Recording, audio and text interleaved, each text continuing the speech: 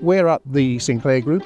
This is one of our largest sites. The recycling challenges we've faced has been that we've actually got 20 odd different businesses and they've been left to their own devices in terms of sorting out their recycling. We looked at all of the resources that we were using, and it quickly became apparent that we were generating far too much waste and not recycling sufficient resources.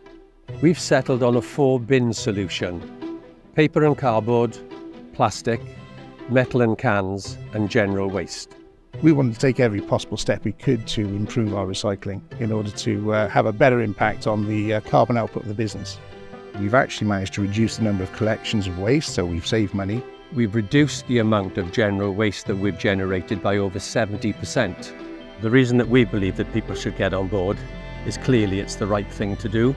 The clock is ticking on climate change, so you've got to start taking action now.